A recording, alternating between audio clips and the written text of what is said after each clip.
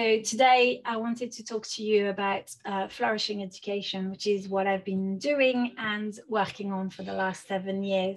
And I'm really going to take you on that journey of 7 years, where in 2014, I rejoined the university in the UK. And to say that I was quite horrified by what I came back to is an understatement. So that drove me to doing more research and to looking into why it is that we say, we adults say that we want our young people to live a happy, fulfilled life. And we end up with instead on the ground, stressed out, overwhelmed, busy and completely anxious young people. And I would extend to, with systemically with that, what happens to us educators as well. And so I wanted to share tonight with you what my dream is for the future of education and what flourishing education is all about. So I love that John was talking a lot about the about nature and the connection, because I'm going to obviously do a lot of connection to nature. I think first of all, what I would say is that shift in the system. So we currently, and I'm going to base my research on the UK because that's where I live and I'm based.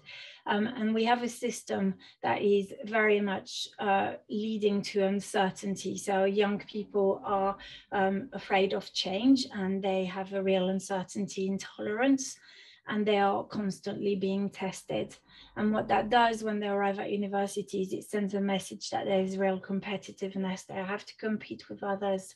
And it's about, dog eat dog, and it's the message that we can't collaborate. And this leads to these young people being very, very unhappy when they arrive at university. And most importantly, that leads to the perfectionism we see at university, that fear of failure, imposter syndrome, and what I call comparatitis. So this need to compare themselves to their peers constantly negatively, rather than looking at how they've grown over the years, and how they've changed from one day to the next. And so really all of this for me is the old paradigm. That's this real competitiveness is based on the economy of our grandparents and our great grandparents.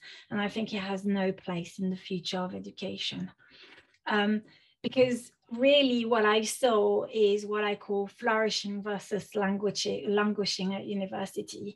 And I think we can draw a lot from nature and return back to connecting to nature, rather than thinking that we have to compete and be top dog. And the way we do that is, I'd like you to imagine that our institutions or our schools are like gardens. And that in those gardens, we don't want all daffodils, all plants that look the same, right? Because even if we wanted daffodils that all look the same, the truth is that even daffodils in a field would look different in shape or color or size. So the message we are sending our young people, and I guess I grew up with, is that it's not okay to be our own individual. So the first thing that I would like to see in my dream is that from a young age, we teach our children to discover what flower, plant, shrub, tree they are in the garden called life, and what their fragrance is, so that they can really shine and be okay with who they are in that garden, and they understand their needs. And then so therefore we would foster that individual plant and flower, so they would understand who they are, they would understand their needs, and most importantly, they would be authentically themselves in that garden. So that's really something that really excites me, at the idea of, tapping not only in looking at nature and how we can learn from nature, but also sending that message. And then what I would really like to see is, along my journey, what I've tried to do to help our students flourish is, initially I focused on the me level, the individual well-being, saying you've got to look after yourself, right? As the plant, you've got to look after yourself. And that's true. If we are a team of gardeners looking after the plant that the student is, then of course they have to take on the nutrients that we are providing as we nourish them, right? But I think that's not enough, and we can't just, you know, Thich Nhat Hanh says, if a salad doesn't grow grow well, then you can't solely blame that salad, right?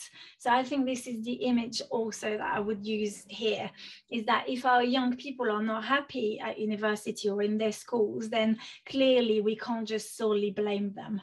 And we also need to move at the next level, which is the we level, the group well-being, because when I interact with an individual or with a group, then, you know, I affect them and they affect me.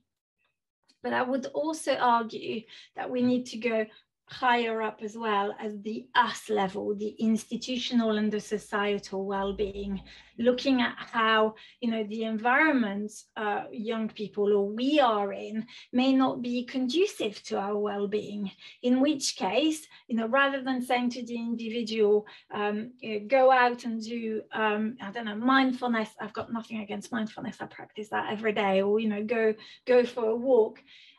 Yes, there's a point, but the issue is that if I'm going to be back into this environment that's not conducive to my well-being, then what's going to happen is I'm going to start really either feeling helpless and hopeless and not wanting to engage, and I'm going to be disengaged and not want to contribute, or I'm going to want to exit this environment because I'm really not liking it, and I know that I can go and plant myself in a different environment that's going to be more conducive to my well-being. And the way we do that, I think, is by, certainly in the UK, that's what I'd like to see, is creating this flourishing education where we all come together. We talk about a system. So one of my biggest pet hate is the fact that we have a tendency to look at education like an engine, and we're trying to tweak it and make it rev better. But the system is not an engine. It's not something physical that we can tweak.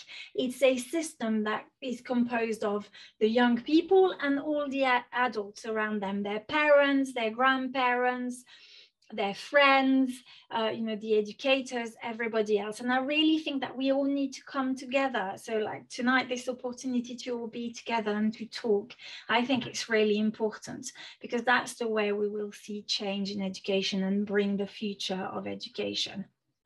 And I really want to finish with this image, which I took from the film Harry Potter, because my message that I want to leave you with for tonight is this.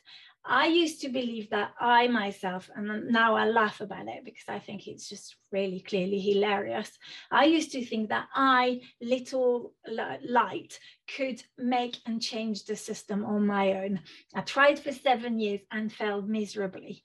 And so this image is drawn from Harry Potter when Dumbledore fell and obviously died, and all the children and the wizards surrounded Dumbledore, and one by one they took their wands and cast, and one wand wasn't enough to cast the light to obviously affect the dark shadow, but one by one they took that light and they made a big difference. And this is what I want to leave you with for tonight, is this image. One light is not enough, but if there's enough of us all coming and bringing our lights and shining together, then I truly believe that we can make a difference and bring a better system and a better education for our young people and for us, these adults.